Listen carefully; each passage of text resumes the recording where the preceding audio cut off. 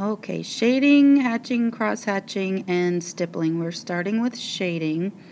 You'll notice on the lighter ones, if you don't turn your pencil around on the paper, you do the turnaround in the air and just kind of skid along the paper, it gives you a little bit more even line. It kind of gives you a light start, light end instead of a dark start, dark end to the line.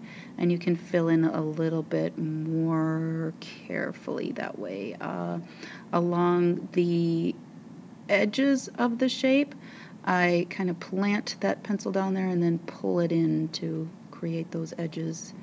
Make it nice and even across the entire box.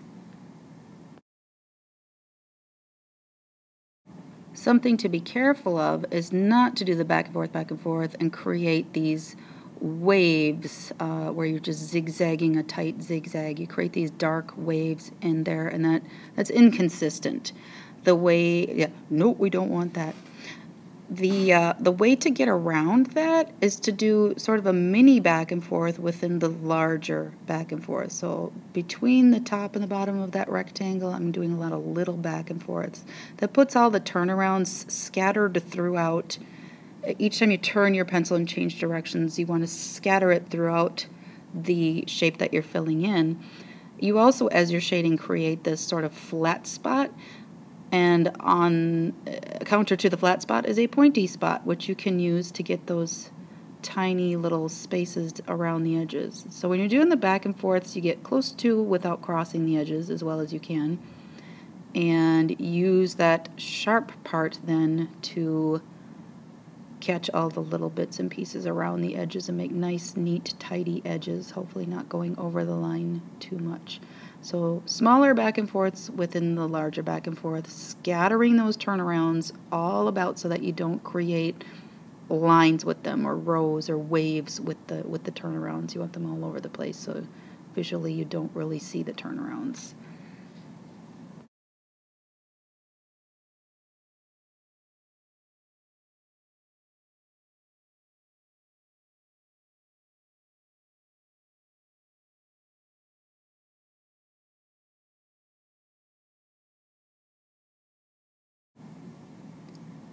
And again, find that sharp point, go back in and really make your edges nice and tidy so that you fill in the entire rectangle or square evenly.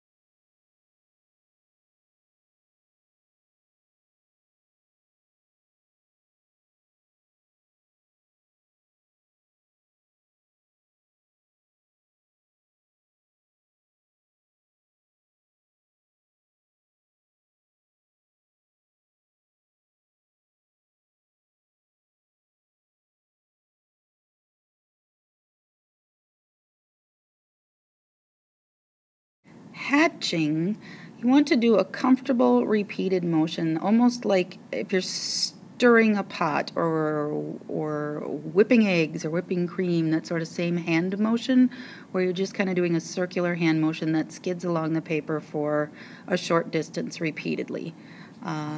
So it becomes a nice, comfortable circular motion where you're tapping along the paper. It's not a loud tapping, but a repeated motion that fills in the space. The more densely you fill in the space, the darker it will appear.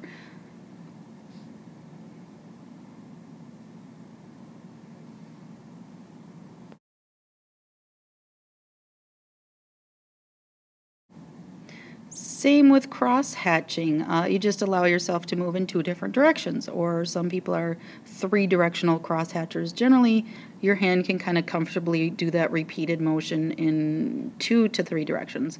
2 is most common. And again, the more densely you put those marks on there, the darker it will appear. So repeat, repeat, repeat, and make it a comfortable motion. Don't make the lines too long because then it's hard to fill it in.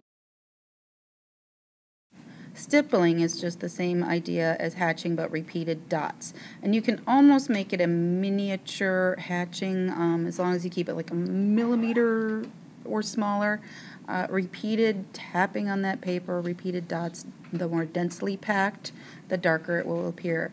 Now, I know it is very tricky to try to fill in these large areas, so you may split a few and just do a very light area and 4 distinct shades of darker area to make it a little bit easier on you. There's a little time lapse, and ta-da!